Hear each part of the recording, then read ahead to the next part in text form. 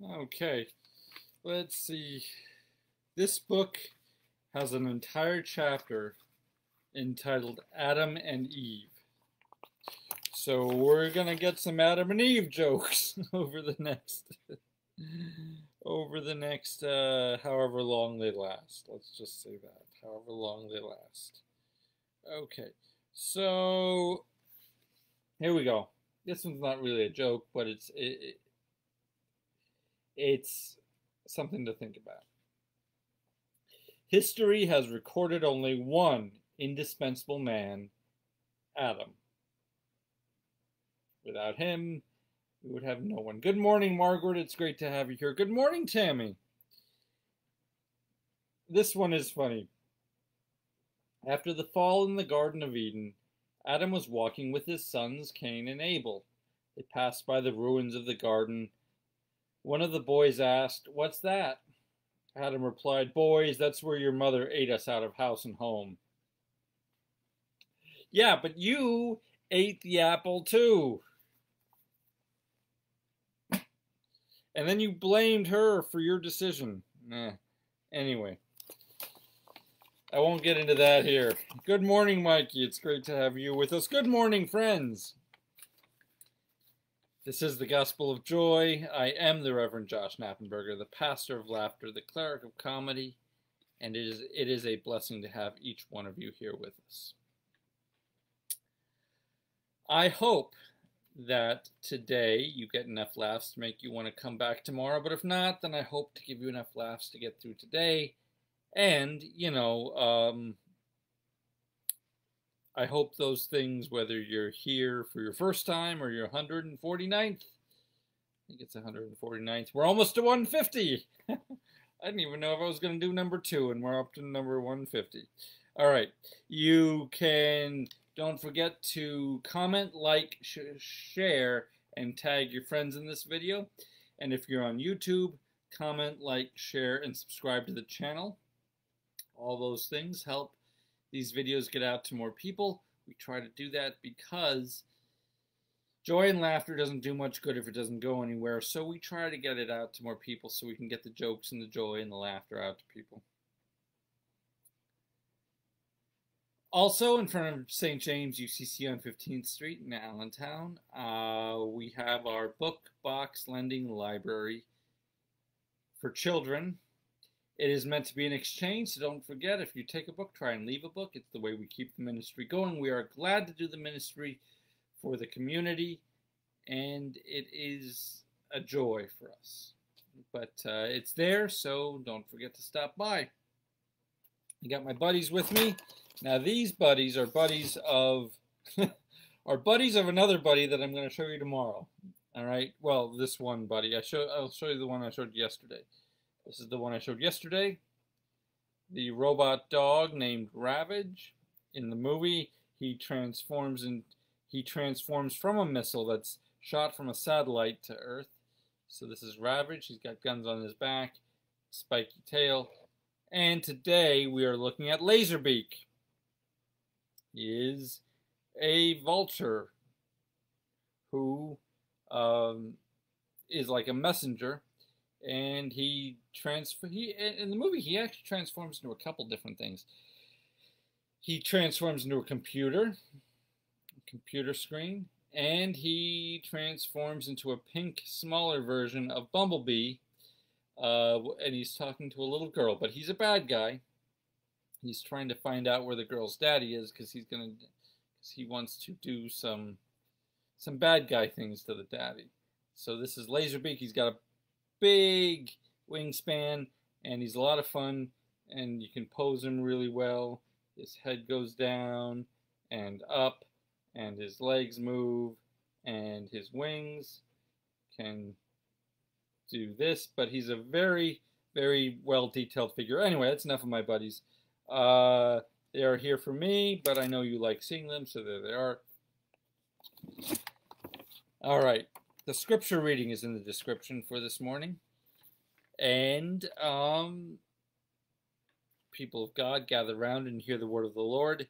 Now remember, yesterday Jesus was talking to a crowd. And today We're going to talk about what the disciples said that the Pharisees said. So this is third-hand information, but we're going to talk about what Jesus said to the disciples after talking to the crowd. And while you're looking for Matthew chapter 15, verses 12 through 13, I have another Adam and Eve joke for you. Well, two of them. Two more Adam and Eve jokes for you. Let's see what we got here.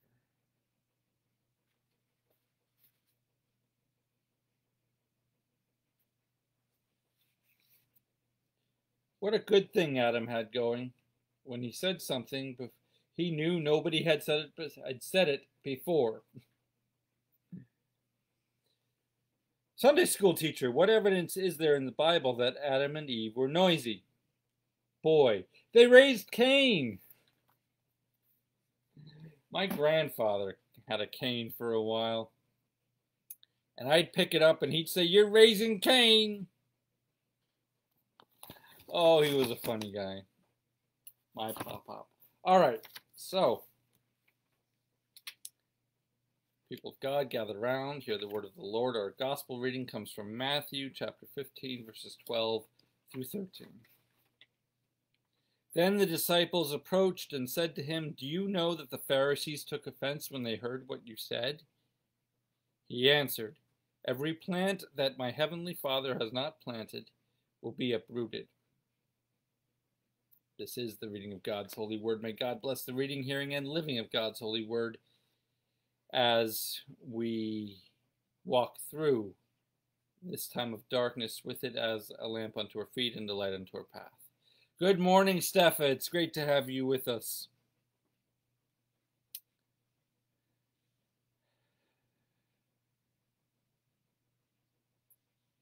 Grace, mercy, and peace I bring to you from the one who was, and the one who is, the one who is to come, our Lord and Savior, Jesus Christ.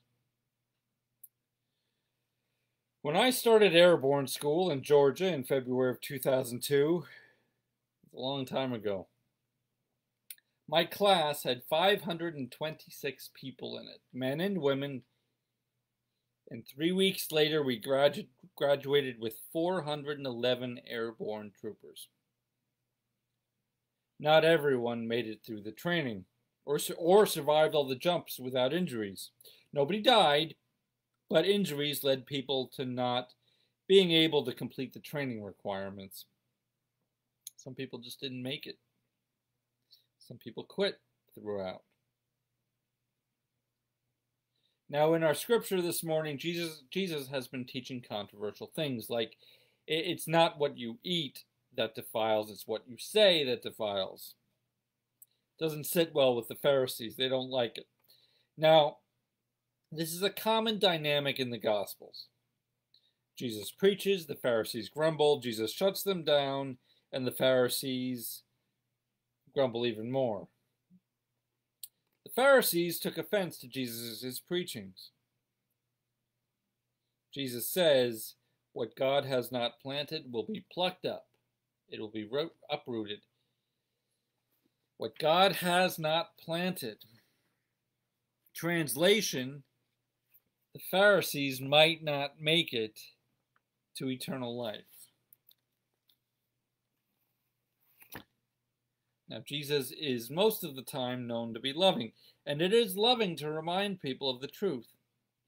Now, I don't think Jesus was necessarily talking about the Pharisees themselves, but talking about the ideas that they had planted. The people are of God, but sometimes what they think and what they say might not be. The Pharisees have to be careful, because if they cling to their ideas and their beliefs and their feeling of being offended, they might be uprooted with those beliefs and thrown out, and it will be too late to save them.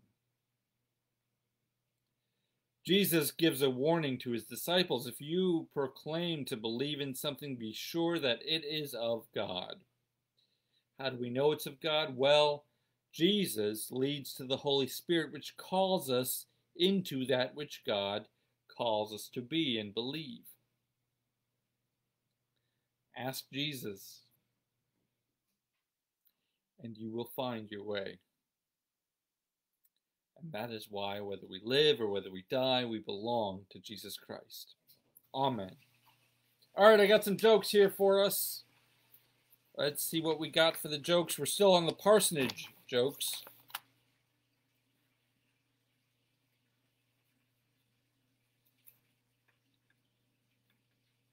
Okay, this one's entitled Punishment. Dad, you wouldn't punish me for something I didn't do, would you? Why, of course not. The son replies, Good, I didn't do my homework. The dad says, Well, son, remember I'm spanking you because I love you. The son says, I sure wish I was big enough to return your love. Oh, those are pretty harsh. Anyway, the Easter dress. The poor country parson was livid when he confronted his wife with the receipt for a $250 dress she had bought. How could you do this? He exclaimed. I don't know. I was standing in the store looking at the dress. Then I found myself trying it on. It was like the devil was whispering to me, Wow, you look great in that dress. You should buy it. Well, the husband persisted, you know how to deal with the tempter. Just tell him, Get behind me, Satan. I did, replied his wife. But then he said, Hey, it looks great from back here, too.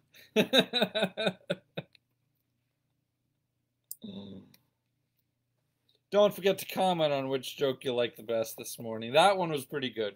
That one was pretty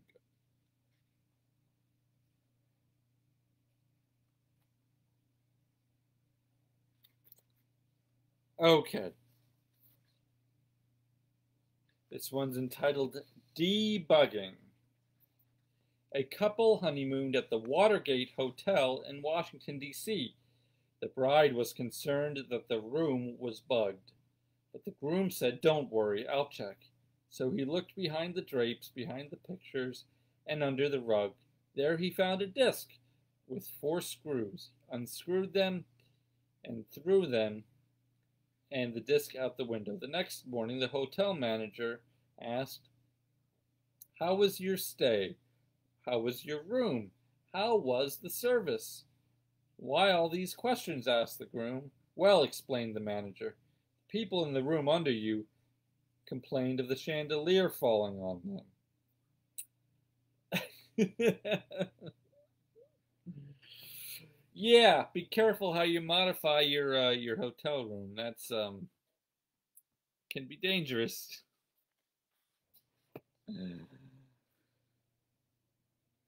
But going to the Watergate Hotel, I could sympathize. The newly married couple returned from their honeymoon. As they got off the plane at the crowded airport, the bride said, Darling, let's make the people think that we have been married a long time. Okay, dear, said the husband, you carry the bags. It's either that or walk-in bickering. Who's in Control is the title of this one. A husband was advised by a psychiatrist to assert himself. You don't have to let your wife henpeck you. Go home and show her you are the boss. This one's not going to end well. Of course, the husband took the doctor's advice. He hopped in his car and rushed home. There he slammed the door, shook his fist in his wife's face, and growled, Woman, from now on, you're taking orders from me. I want my supper right now, and when you get it on the table, go upstairs and lay out my best clothes. I'm going out with the boys, and you are going to stay home where you belong. And here's another thing. Do you know who's going to comb my hair, adjust my pants, then tie my own bow tie? I certainly do, said the wife calmly without even looking up. The Undertaker.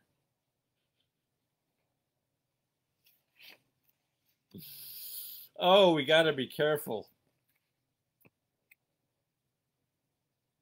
This one's entitled Male, Female. Being silent is good. Being silent is good. Others think you are listening. Well, said, A Dangerous Slip is the title of this one. Well, said Eric, I ran afoul of one of those questions women ask. Now, I'm in deep trouble at home. What kind of question? Asked Tom. My wife asked me if I would still love her if she was old, fat, and ugly. That's easy, said Tom. You just say, of course you will. Of course I will. Yeah, that's easy for you to say. What I said was, of course I do.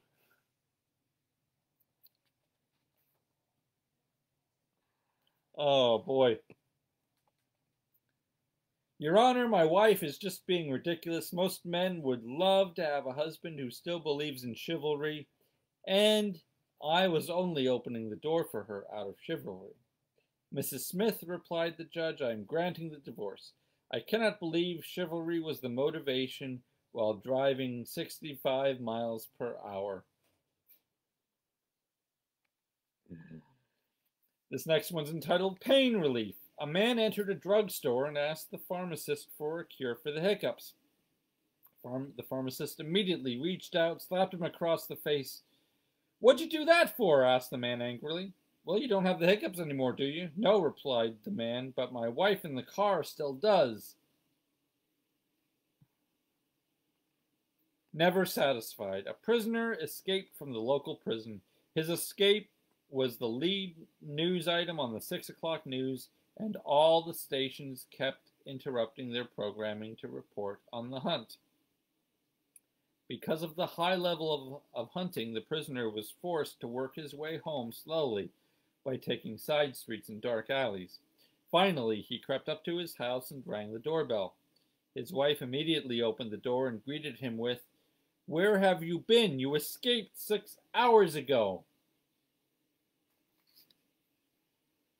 You would think that the cops would be surrounding his house, but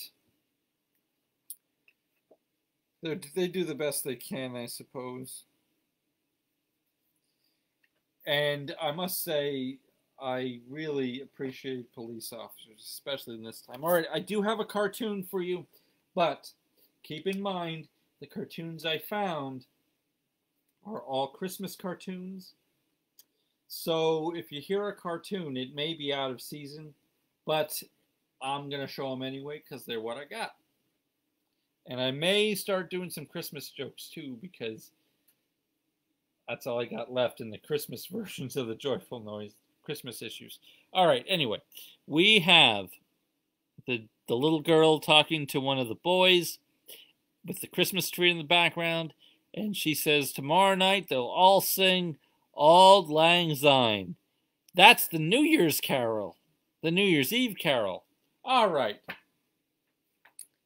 Thank you for joining us. That's all I have for you. Will you pray with me? Lord God, we thank you for sending us Jesus, who helps us to know whether the path we are going down is of God or of not. Help us to follow you, that we may not get plucked up and thrown out, but that we may have life eternal. We ask these things in your name. Amen. All right, keep laughing, keep healthy. Don't forget to do one thing every day that brings you joy. I don't care what it is. Find it and do it. And I will be here on Saturday with a children's message, Sunday with a Sunday with communion. So don't forget your bread, your juice, your water, or your wine. I got to remember my bread too. All right. And I will be here every morning at 10:30 for the foreseeable future. Now may God keep you in the stitches of laughter and love today, tomorrow, and into eternal life. Amen. God bless. I will see you tomorrow.